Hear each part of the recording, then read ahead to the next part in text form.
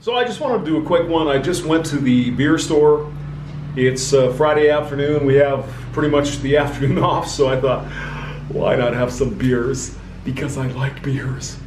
So I go in the store, and here in Denver, we still have the face mask business going on. So put my mask on, go in there, and say hi. And it turns out it's Ladies' Day at the beer store. So there's, in this case, two Asian, related ladies, Asian Americans, I guess you could say. One of the ladies looked like probably Korean. The other lady may have been Filipino, something like that. But I mean, they're young women, right? Young American women, 21, 22, probably college students. We got a college right up the road here, so maybe they go to the University of Colorado at Boulder. God forbid they'll be brainwashed soon enough. But anyway, so I bring my purchase up to the thing. Dale's Pale Ale. Thank you very much. Longmont, appreciate it. Thank you, Longmont.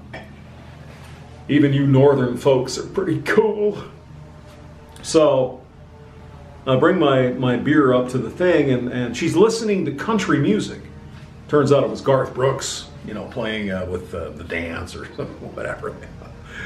Garth was huge when I was on the radio. He came in 89, I think he started, and then 91 was his big year. Holy shit. I mean, oh my God. And he's a master marketer, by the way. What he would do is he would intentionally book like a night, right, at a, in this town where I was at. It was 7,000, 8,000 arena, not very big. And of course, the tickets would sell out like that. And of course, he'd say, "Oh, I love my fans. I'm gonna do a second show because I love you." Perfect marketing. It was fantastic. People were just, even Laura was all over that Garth Brooks. Oh, he's just such a nice guy. Well, I'm sure he is, but he knew what he was doing. Aside from the point. So these two young Asian American ladies are going to check me out. I got my beer and whatever. And she's listening to Garth. "Oh, you like country music?" She goes, "Hey, man, country music is my jam." I said, "Really?" "Yeah, I love country music too. It's fun. Did you hear about the Dixie Chicks? Changed their name." And she's like, "Dixie Chicks? Why would they do that? Why would they change their name?" It's like, well, Dixie would be, slavery. You would expect her to just know that, because obviously everyone in America is a racist. I said, Dixie, the South, Confederacy. And she's like, "Why would they change their name? They've had that name for like 20 years. I said, "Yes, they have. That's quite interesting." I didn't want to mention that it's just a clever marketing tool because they're coming out with a new album. I know. Now look, the Dixie Chicks are fantastic. I've got Dixie Chicks records. I listen to them all the time. They really, really do a nice job. They have some great music, great musicians, and even Natalie, not the best singer, but she fits. You know what I mean? It's just one of those things, and those girls really work together well. So I enjoy them. So I'm not putting them down. I think it's a marketing stunt. And whatever, you're going to sell some more records because you're woke. So the Dixie Chicks, in case you haven't heard, they've changed their name to the Chicks, which of course would be sexist, wouldn't it? The Chick, you can't call me that. You're an evil man. I'm not a chick. I'm a woman. Hear me roar.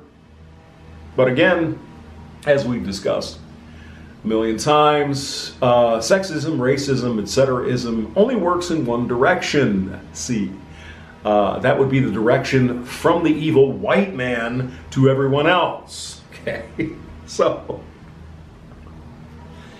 I found it interesting that these two ladies had no idea that the Dixie Chickens changed the name to the Chickens, right? And so they're like, oh, well, okay. As if, what does that have to do with slavery? Good point, young lady. Exactly nothing. I mean, what's next, really? Dixie Highway, every friggin' city in Florida and in the South has something called Dixie Highway or Dixie, Thruway or Dixie whatever. I mean, Winn-Dixie, for Christ's sake, is the name of one of the grocery stores. Winn-Dixie. Come on, right? So I guess that's got to change pretty quick. So can't have that, because it reminds young Asian ladies at the beer store of, the Civil War, obviously. And so then I mentioned, do you like Lady Antebellum? And she's like, oh yeah, I love it, Lady Antebellum. I love Lady Antebellum.